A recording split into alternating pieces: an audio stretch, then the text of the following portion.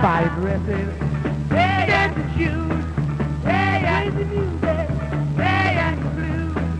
All I want is to love you true.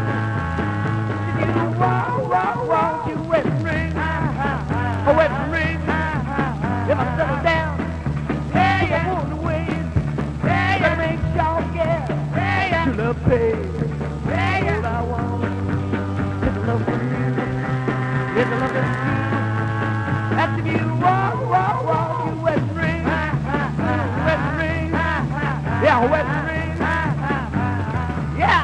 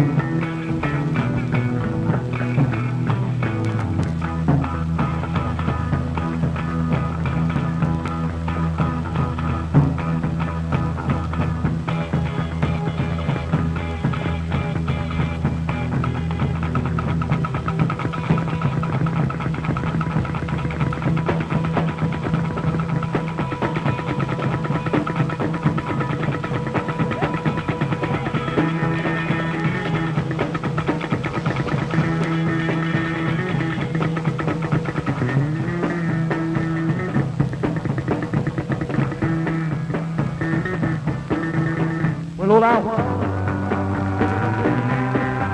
is a loving you.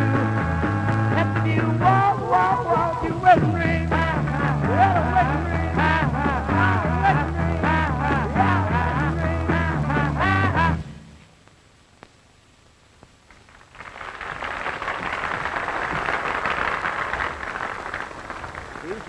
I was a little afraid of them in a way after seeing them only on television. I hadn't met them until this bandstand. I thought they'd be very difficult to interview, but they're very polite and kind of quiet off stage. I'd like to talk now to Stevie and George. Fellas, you come on in here. Very nice to have you on the show finally. We tried once before, but the only way we could present you a new wave was on film. Oh. And now you're off, 5 of you, plus 2. Yes, Sammy and Murray. George, you write most of the songs, right? Yeah, that's right, yeah. One of yours is a particular favourite of mine, which Stevie will sing later, I think. Well, did you do the lyrics to this? Yeah, I did the lyrics in my book. Call in my book. You get to sing that later. And you work together. Yeah. Sit down and plug away at chords and things like that. Yeah. We don't have much time to talk because I thought people would mainly want to see you, and this is probably one of your last TV appearances, if not the last, and hear you, of course. But we did think, sitting down around the office the other day, that there's a way we can help you. Now, this is if we get the cooperation of disc jockeys and Easybeats fans right around Australia. Let's think of some disc jockeys in Sydney.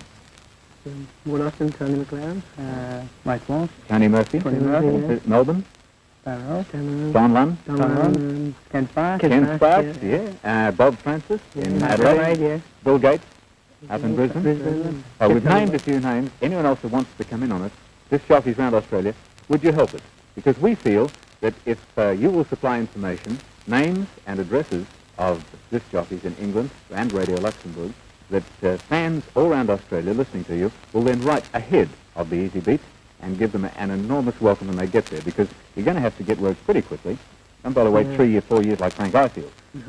All right? Isn't that a good idea? Yeah, it's great. I hope so. Now, you've got to back them up, Easybeat fans and disc jockeys. Mike Vaughan may be in touch, right? Yeah. As soon as we can find out some English disc jockeys, we'll get all these disc jockeys in Australia to cooperate. Marvellous? Thanks very much. We'll be back with Easybeats in just a moment.